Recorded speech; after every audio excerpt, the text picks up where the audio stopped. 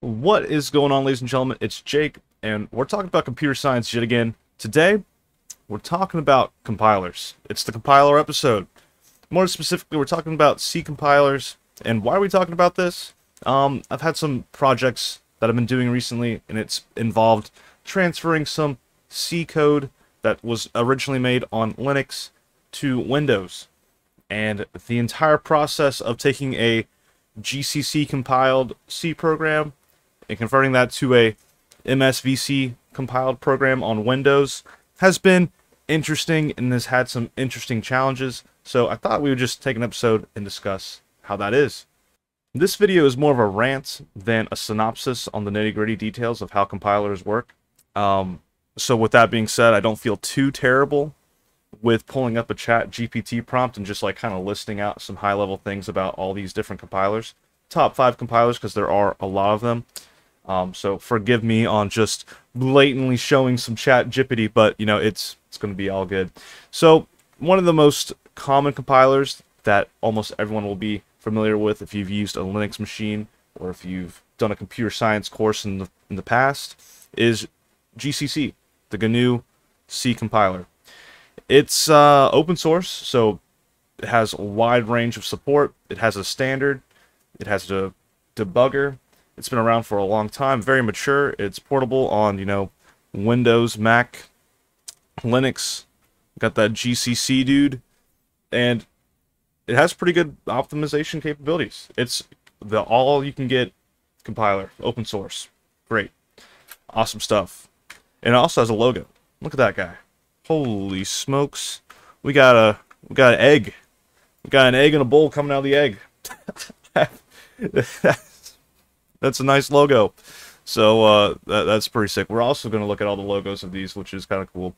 Clang is another widely used C compiler, blah blah blah, part of the LLVM, which is LLVM project. It offers excellent performance diagnosis and compatibility with various platforms. And I can tell you that Clang was the default compiler that I used when I was using Mac OS.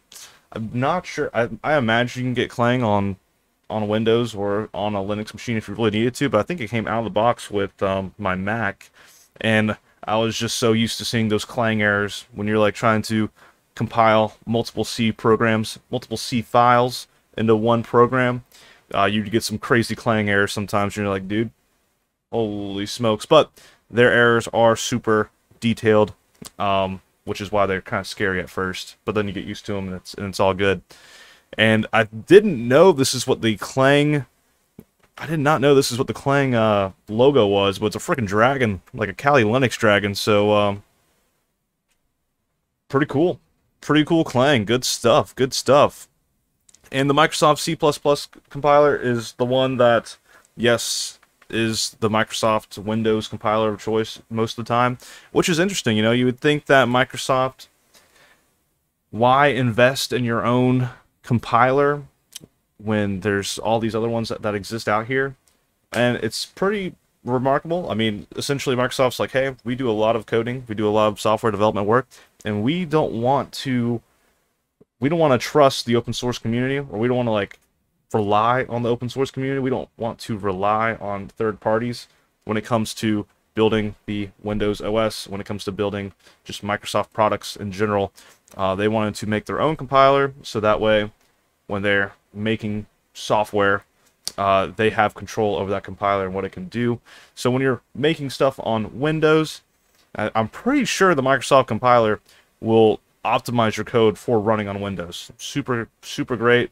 You know, I was testing it out, and the clock ticks that were happening with my Microsoft compiled C program versus my GCC compiled program, same code, compiled differently. The Microsoft Visual C++ was running quicker, faster, and I don't know if that's just because it was like a Cygwin DLL that was being added to the program, and so maybe it just takes a little bit more instructions to use because it's using some third-party lib.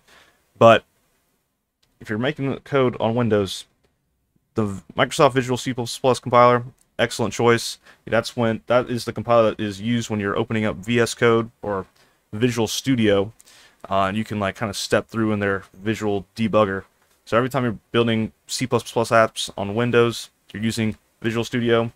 That is the compiler in the backend, and it's also hidden behind a bunch of directories. You can eventually dwindle your way down and see the actual. I think it's called it's called cl.exe, and it's found in your Microsoft Visual Studio folder. If you drill down far enough, you'll find it. TinyCC. Also, this is the logo. So very cool, very cool. TinyVC CC here. You know, this is like what you're going to be using on Arduinos, on any IoT device. It's tiny. The binary is tiny, as in, so it doesn't take up a lot of space. So you can have a compiler that doesn't do as much optimization.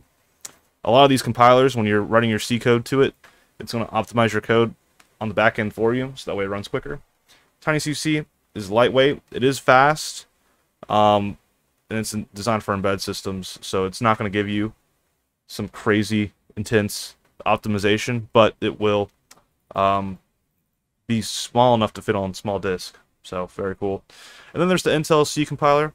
Intel out here making a compiler. I did not even know of this guy's existence until the Chat GPT, but apparently it's really good for Intel processors.